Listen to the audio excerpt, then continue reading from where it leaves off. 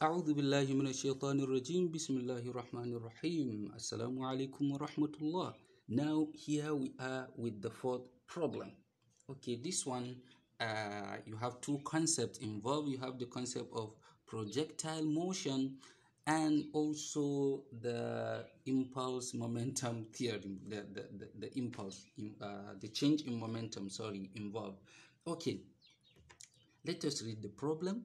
Okay, the problem says a projectile of mass m, the mass is not given, so we will maintain this m as the mass throughout our calculation, is fired with a velocity v. Again, the velocity is just a letter, it's not given, but this letter represents the velocity and we will use it throughout our solution process. From a point on the ground at an angle of 45 degrees, this is the projection angle to the horizontal. What is the magnitude? Okay, because they mention magnitude, we will make sure that we have an absolute value. Okay, if we have a negative sign, we are going to ignore it. But there is a pretty simple step to ignore the negative sign, which I'm going to show you. What is the magnitude of the change in momentum when it touches the ground? Okay. In other words, what is the expression for the change in momentum in terms of mv and this angle that you are given? How do you represent it? What is the expression for that? That's the question. Okay, you need to understand the concept of projectile motion for you to be able to solve this problem. So I'm going to draw this and show you. You see, you have this. Let's say this is the projection plane, okay? And we know that a projectile motion is a two-dimensional motion. Let's say it started from here, it moves all the way to here again. You see, at this point, when it is projected, it has a momentum. Let me call this point P. Then when it reaches the projection plane again, it touches the ground again, it also has a momentum. Let me call this Q.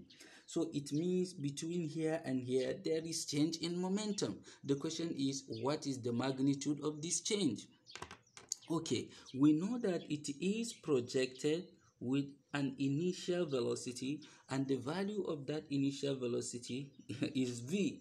Okay, remember this v has vertical component, and the vertical component we call it u sub y, and this u sub y, okay, we are given the angle here as 45 degrees, the angle of projection.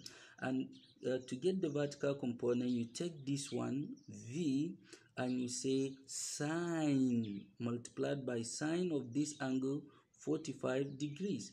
Equivalently, it has a horizontal component, and then this horizontal component, we call it u sub x. And u sub x is, you take this v and you say cos 45 degrees. Now here is the thing. At any point, this u sub x is constant. U sub x is constant at this point, and it is horizontal. U sub x is constant. At the highest point here, u sub x is u sub x is constant. When you get here, u sub x is constant, and even when it reaches the ground, the u sub x remains constant. So if there is no change in the horizontal velocity u sub x, horizontally no change in velocity, there will be no change in momentum along the horizontal direction. Okay, or you say that the change in momentum along the horizontal is zero, because the horizontal velocity changes, and momentum, for momentum to change, velocity has to change. Velocity hasn't changed, so momentum does not change. So it means that the change in momentum they want us to find is not in respect of the horizontal component of the velocity. We have to resort to the vertical component of the velocity. Then for the vertical component of the velocity, at this point when it is just projected, it has the maximum value. But as it is going upward, this one is decreasing progressively, and at the highest point here, this your u sub y is 0. Now when it leaves this vertical highest point, this maximum height, then it is now, the direction is downward, okay, and it will be increasing progressively, and at this point it will have the highest value. Then if it started here with 20 meter per second vertical velocity, this will be shrinking to 0, and then it will begin to increase and back to the 20 meter per second. You see that? It means the initial vertical velocity and then the final vertical velocity are the same.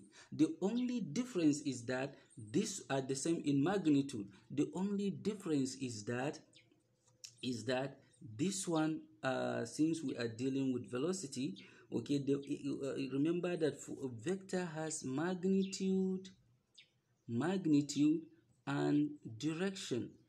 Okay, if any one of these two changes or both change, then the vector has changed. Here we can see that the magnitude, the size remain the same.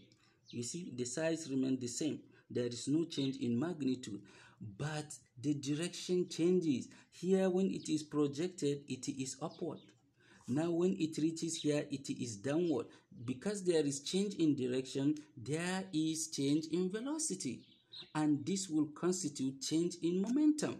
Now, but as for the horizontal one that we say it doesn't change, it is always in this direction, always to the left. When it is here, you see to the left,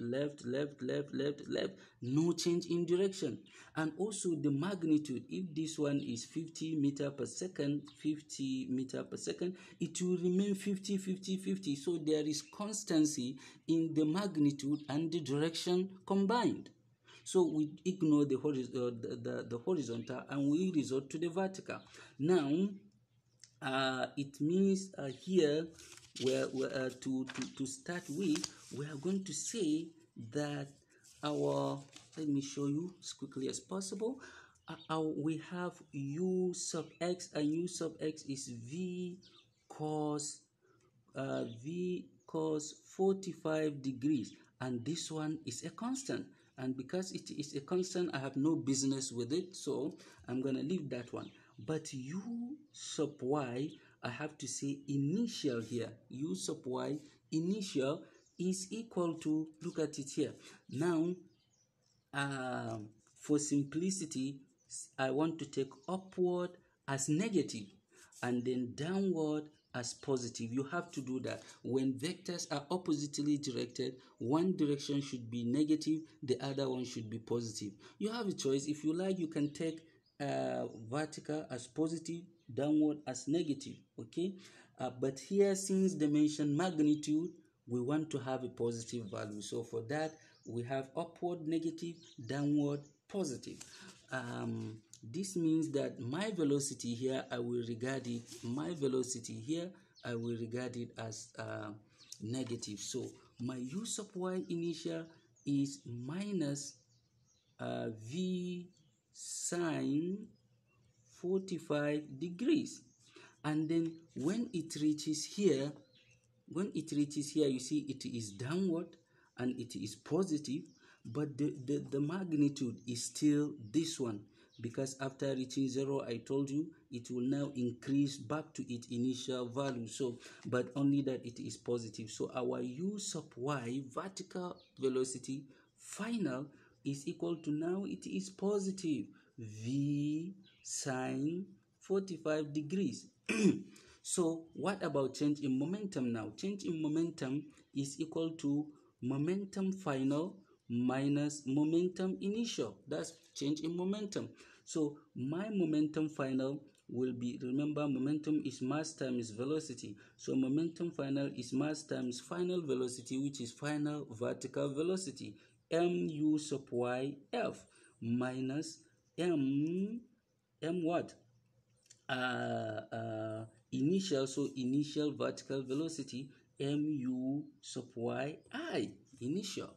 So this is equal to, now I can substitute what I have. This is m, my use of yf is this one and it's positive, so I will just say mv sine 45 degrees here, and then minus m, but my use of yi is negative. Can you see? So I will open bracket and say negative v sine 45 degrees. Moving on, this is equal to mv sine 45 degrees minus will give me plus, and then I have mv here, mv again, and then sine 45 degrees. You can see that the two terms are identical. They are identical. Because they are identical, I will just take one of them and multiply it by 2. It's just like having x plus x, and you know the answer is 2x. So when you have identical expression, you just take 2 and you multiply it by one of them, 2v sine 45 degrees. Now, what is sine 45 degrees? Okay, this 2mv sine 45 degrees is square root of 2 over 2. I will show you how. And then moving on, you see these 2 under will cancel the 2 you have here, and you have square root of 2. This square root of 2 will be multiplied by mv here. You see, mv are not in the rule, so this is the magnitude of the change in momentum. So you can say change in momentum is equal to square root of 2 mv. This is the magnitude of the change in momentum. Now, to satisfy your curiosity, how did I get this sine 45 degrees as square root of 2 over 2? Let me show you that on the next page. As this is your rough work, this is a rough work here. Okay, look at it here. I have for spatial angles, if I have something like this, this is 1, and this is 45 degrees. This one is from math. By Pythagoras theorem, I get this. So you can see that my sine 45 degrees is equal to opposite over hypotenuse 1 over square root of 2. And my my cos 45 degrees, cos is adjacent over hypotenuse, again 1 over square root of 2. If I want to get tan 45 degrees, tan is opposite over adjacent, which is 1 upon 1, and you have 1. This is from math. Now I want to change my 1 upon square root of 2 into this square root of 2 over 2. How do I do that? Remember third in math. Okay, there is what they call rationalization of the denominator. I have 1 upon square root of 2. If I want to rationalize the denominator, I will multiply this by square root of 2 over square root of 2, meaning I will take the denominator here and say multiplied by, I will construct another fraction, okay, of the numerator and the denominator are the same, and they are this one. So this will now be 1 times root 2 will give you root 2 divided by square root of 2 times square root of 2 will give you 2. That's how I got it. Now, okay, let me show you that. Let's see, square root of 2. Can you see? Now I have to say times another square root of 2. What do you have? Yes, 2. So simply from the calculator, then you take this one and bring it here. Where is it? And then you bring it here. Okay, you can see the square root of 2 over 2. That's for sine 45 degrees. 2 cancel 2. Then you move on. This is the end of this video, and I hope you enjoyed it. Assalamu alaikum wa rahmatullah.